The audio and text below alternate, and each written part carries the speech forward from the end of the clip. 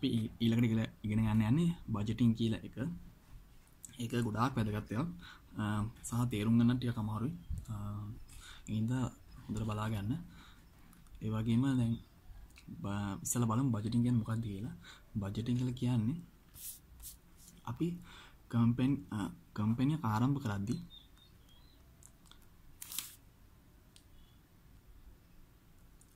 බජටින් ආරම්භ කරද්දී අපි දන්නේ අපි කොච්චර කොස්ට් එකක් යනවද කියලා අපි දන්නේ. ඒකෙන් හින්දා අපිට ප්‍රශ්නයක් එනවා කොහොමද දැන් අපි කොස්ට් එක වැලියු ගන්න. මොකද ප්‍රොෆිට් එක අපි හිතනවා දැන් ව්‍යාපාර කරද්දී අපි ප්‍රොෆිට් එක ගැන සලකා බලන්න ඕනේ. එතකොට කොස්ට් එක ගැන අනිවාර්යයෙන්ම හිතන්න ඕනේ. එතකොට අපි කොස්ට් එක මුලින් පූර්ව නිගමනයකට යන්න ඕනේ. කියන්නේ ප්‍රෙඩික්ට් කරන්න ඕනේ කොස්ට් එක මෙච්චර වෙයි කියලා. ඉතින් ඒක තමයි බජටින් වල කරන්නේ. ඒ වගේම දැන් ව්‍යාපාරයක් ආරම්භ කරලා තියෙනකොට ඊළඟ වසරේ මොන වගේ කොස්ට් එයිද වගේ දේවල් හිතන්නේ මේ බජටින් කියන කන්සෙප්ට් එක මත. දැන් රටක වුණත් බජට් එක කියලා අයවැය කියලා කියන්නේ මේකම තමයි. ඉදිරි අවුරුද්දේදී කොච්චර ආණ්ඩුවේ අය සහ වැය වෙනවද කියලා එක තමයි බජට් එක කියන්නේ. ඒතකොට ඒ වගේ බජට් එකක් තමයි අපි සමාන බජට් එකක් තමයි අපි මෙතන හදන්නේ. එතකොට අපි ගානක් ඇසුරින්ම බලමු. අපි ඇක්ටිවිටි 1 එක බලමු. එතකොට ඇක්ටිවිටි 1 ඇක්ටිවිටි 1 කලින් විශේෂ එකක් තියෙනවා. මම මට ගාන හම්බුන්නේ නැහැ. මම කොලේ ලියා ගත්තා. එතකොට මෙහෙම තමයි එන්නේ ගාන. එතකොට මේ එතන කියනවා මේ 160ක් total sales on credit basis 170ක් credit sales on කලේනම 10ක් discount එන හැම එකේ තියෙනවා. අපි ඒක chart එක ගහමු. දැන් අපි කියමු ලක්ෂයක sale එකක් වෙනවා කියලා. මේක හැමතැනම දකින්න හම්බ එක. ලක්ෂයක අපි sale එකක් වෙනවා. ඒ sale එකක් වුණාම හැම ලක්ෂයක sale එකකින්ම 140ක් තමයි සල්ලි වලට හම්බ වෙන්නේ පළවෙනි මාසේ. පළවෙනි මාසේ. ඒ මාසෙම හම්බ වෙන්නේ කියන්නේ අපි ජනවාරි වලදී ලක්ෂයක සේල් එකක් වුණොත් 140ක්. ඒ කියන්නේ 40000ක් තමයි ජනවාරි මාසෙම හම්බ වෙන්නේ.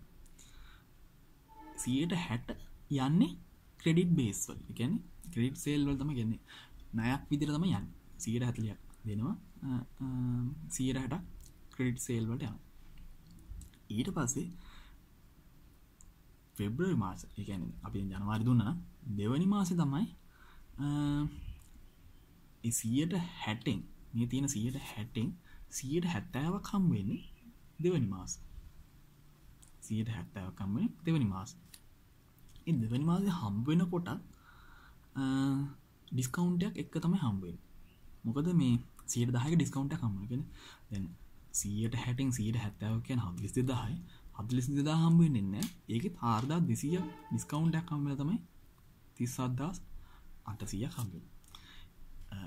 ඊළඟ කොටස කියන්නේ 170 වෙනකත් 130ක කොටස මාර්ච් වලදී හම්බ වෙනවා. කියන්නේ පළවෙනි මාසේ 140ක් හම්බ වෙනවා. දෙවෙනි මාසේ 160න් 170ක් හම්බ වෙනවා. දෙවෙනි මාසේ තුන්වෙනි මාසේ අපිට හම්බ වෙන්නේ ඉතුරු ටික 130.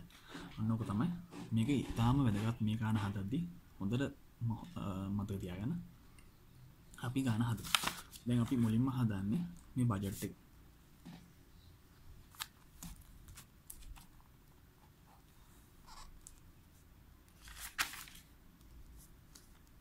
මේ කැෂ් බැලන්ස් එක අපි ගන්න. එතකොට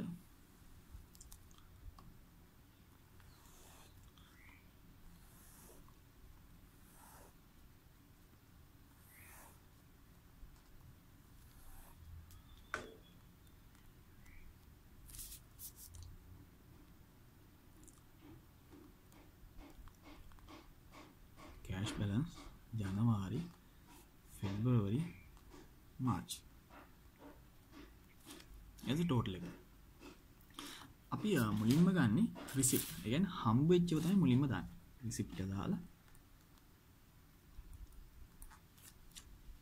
yes අපි මුලින්ම දානවා cash sales කියලා. එතකොට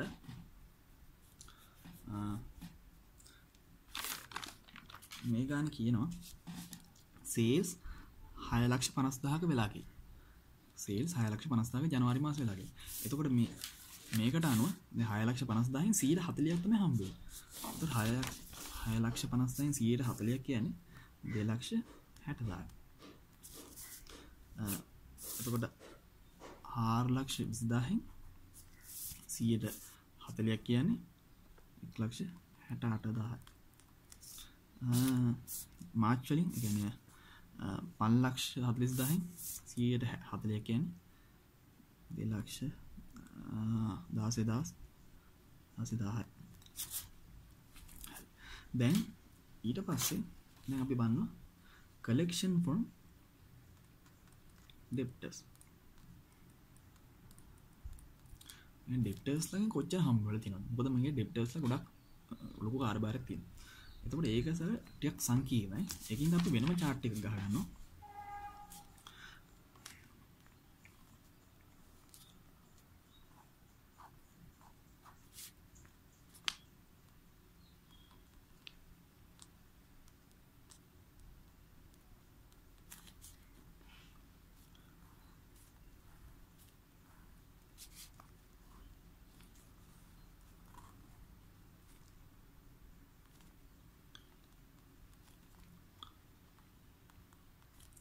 එතකොට මේක තියෙනවා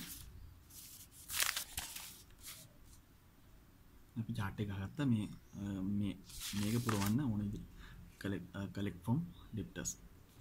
ඊට පස්සේ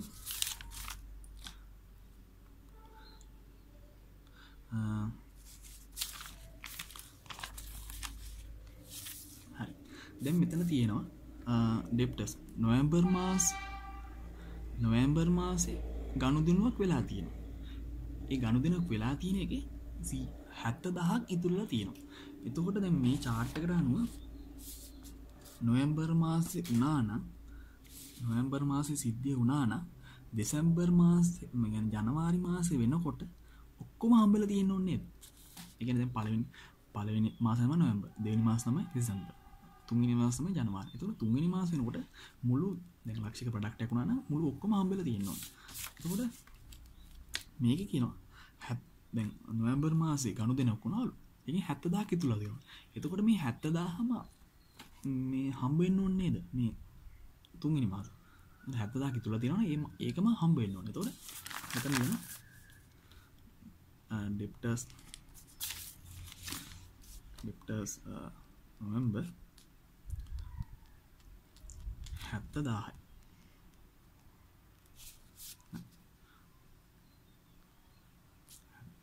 debtors November 70,000.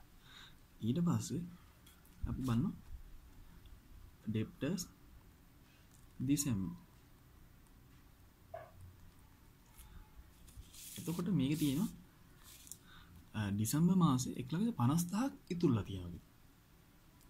එතකොට කොහොමද කරන්නේ? එතකොට 1,50,000ක් ඉතුරුලා තියෙනවා. එතකොට දෙසැම්බර් මාසේ තමයි පළවෙනි මාසේ, දෙවෙනි මාසේ වෙනකොට කියන්නේ මේ හරිය තමයි තියෙන්නේ. දෙවෙනි මාසේ කියන්නේ ජනවාරි මාසේ. දෙවෙනි මාසේ මේ 170ක් තමයි හම්බ වෙන්නේ. 170ක් හම්බ වෙනවා. තව අර 110ක ඩිස්කවුන්ට් එකකුත් අඩු වෙලා තමයි හම්බ වෙන්නේ. 170ක් ජනවාරි මාසේ හම්බ වෙන්නේ උන් සල්ලි දෙක. ඒ කියන්නේ 1,50,000න් 1,50,000න් 170ක් සහ මේ 110ක ඩිස්කවුන්ට් එක අඩු කරාම එනවා 94,500. හරි. ඊට පස්සේ දෙවෙනි මාසෙ දැන් දෙසැම්බර් දෙවෙනි මාසෙදී අනිත් 130 හම්බ වෙනවා. එතකොට 130 කියන්නේ 45,000. මොනවද තමයි? ඊට පස්සේ debtors ජනවාරි.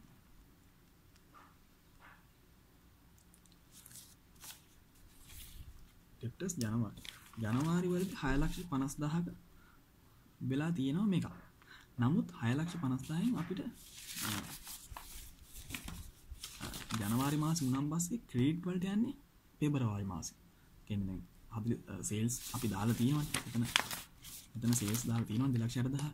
නමුත් අපිට ක්‍රෙඩිට් වලට යන්නේ 60,000ගේ. දෙවෙනි මාසේ තමයි ක්‍රෙඩිට් වලින් ගාන හම්බෙන්නේ. දැන් කෙලින්ම සල්ලි හම්බ වෙනවා කෑෂ් සේල්ස් වලින්. ඒක අපි දාලා තියෙනවා. දැන් අපි බලන්නේ collection from debtors. එතකොට මේ ජනවාරි මාසේ අපි ගනුදෙනුවක් කරා කියලා අපිට ජනවාරි මාසේ හම්බ වෙන්නේ නැහැ. debtors ලාගෙන් හම්බ වෙන්නේ නැහැ. sales වලින් ගානක් හම්බ වෙනවා. නමුත් debtors ලාගෙන් ගානක් හම්බ වෙන්නේ නැහැ. ඊට පස්සේ මේ 160න්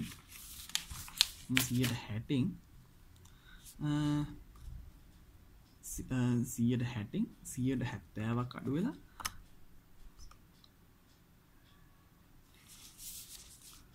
170ක් අඩු වෙලා අනිත් 10ක් ඩිස්කවුන්ට් එකක් අඩු වෙලා. එතකොට කීයද? 2,45,700. ඉතුරු 130 මාර්තු මාසේ හම්බ වෙනවා. ඔන්න ඔක තමයි සිස්ටම් එක. ඊට debtors February. කොහොමද February වෙච්ච ගනුදෙනුව ජනවාරි හම්බ වෙන්නේ කොහොමද? ඊට පස්සේ February ගනුදෙනුව කරනකොට debtors ලාගෙන් හම්බ වෙන්නේ නැහැ කිසිද? debtors ලාගෙන් හම්බ වෙන්නේ දෙවෙනි මාසේ ඉඳන්. එතකොට 160ක් එනවා. 170ක් සහ මේක 4200ක් අඩු වෙනවා. එතකොට එනවා 1,58,760. ඉතුරු 130 අප්‍රේල් වල තමයි හම්බ වෙන්නේ. අපි ඒව සලකන්නේ නැහැ. මොකද අපි මාස 3 වෙනි ගන්න. අන්න එහෙම තමයි දැන් මෙතන වෙන්නේ. ඒතකොට දැන් අපි ඔක්කොම හදාගෙන ඉවරයි.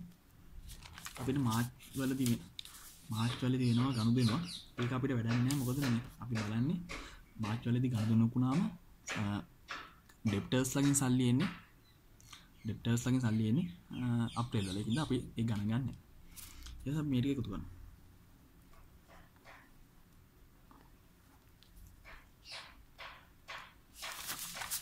අපි මේක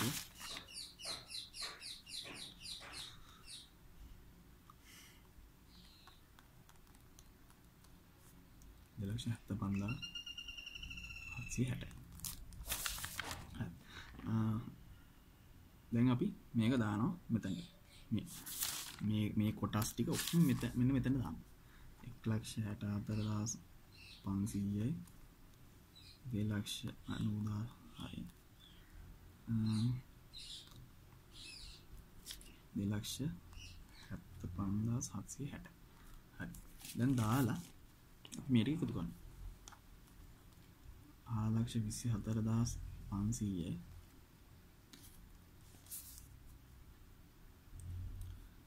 5,54,800යි 5,91,760.